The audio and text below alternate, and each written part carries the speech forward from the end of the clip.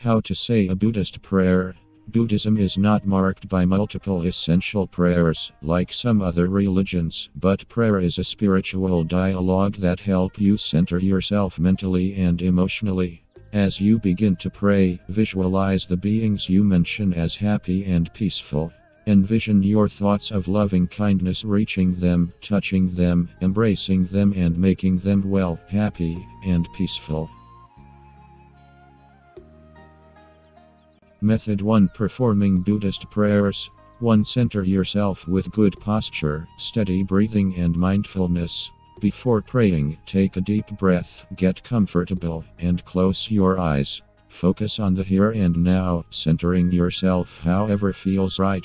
You want to sink into your prayers, not just say them. Candles, scents, and low lighting can help calm yourself down and bring yourself closer to your prayer.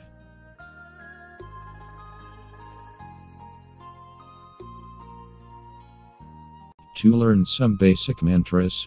Mantras are simply phrases meant to be repeated over and over again. You do not necessarily need to know their full meanings, as the words themselves, through repetition, lose their meaning and help you avoid distraction. Om Mani Padme Hum. Pronounced Om Mani Padme Hum. This translates to Hail to the Jewel in the Lotus. O Amideva Hr. Pronounced Amami Devare. Or, in English, to overcome all obstacles and hindrances Amarapa California Nada.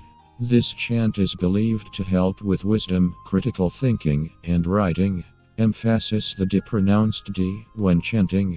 There are many other chants out there to practice, and listening to audio tracks is a great way to learn them quickly.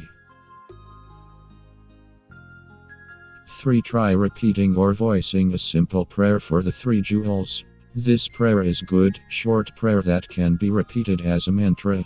Remember to focus on yourself and your own spiritual growth, not simply asking for it from Buddha. I take refuge in the Buddha, Dharma, and Sangha until I attain enlightenment. By merit accumulations from practicing generosity and the other perfections may I attain enlightenment, for the benefit of all sentient beings. Sangha translates as community, group, or assembly. It usually refers to the community of believers in Buddhist ideals. Dharma is the overall universal truth common to all people. It is the common force, of sorts, that binds and holds the universe together.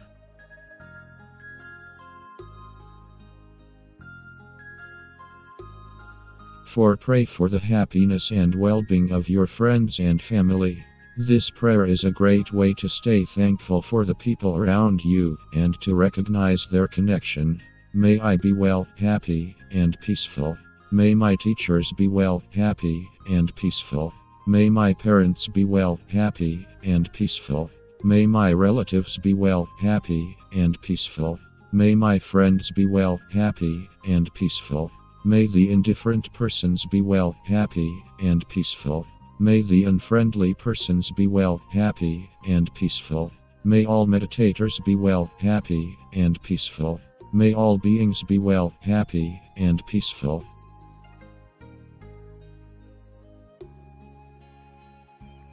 5. Perform simple thankfulness prayers before meals. Mealtime is a wonderful time to slow down and show gratitude for earthly blessings. Eating food is a time where you can become close to those around you and respect your physical nature. Try out the following mealtime prayers. May this food be dedicated to the Triple Jewel, the precious Buddha, the precious Dharma, the precious Sangha. Bless this food so we may take it as medicine free from attachment and desire, so that it may nourish our bodies, so we may work for the benefit of all sentient beings.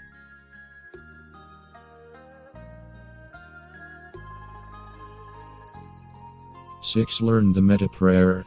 The following prayer, adapted from a lecture by the Buddha, is an all-encompassing and powerful prayer to repeat to yourself.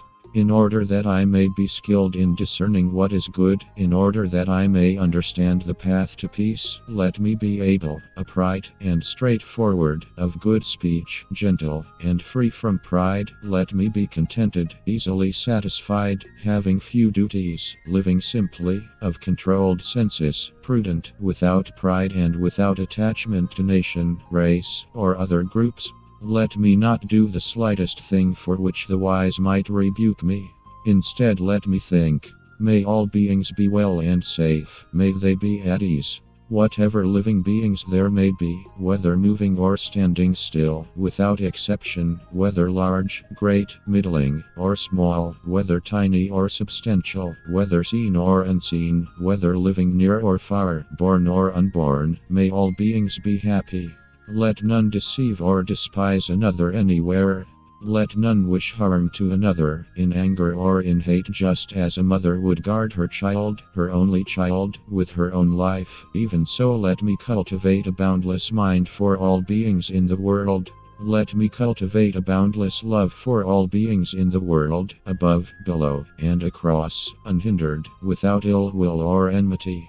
Standing, walking, seated, or lying down, free from torpor, let me as far as possible fix my attention on this recollection. This, they say, is the divine life right here.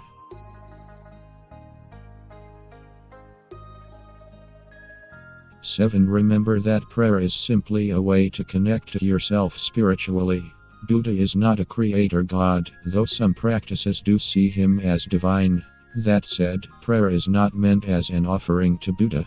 Rather, it is a way to deepen your own spirituality. If you feel like praying, then you should pray, and worry about the theology later. You can, of course, make up your own specific mantras, and think about your own ways to pray, as there is no wrong way to practice. There are a vast array of prayers, and no right way to pray as a Buddhist. This frees you to practice your prayer and spirituality how you desire it, not how you are told.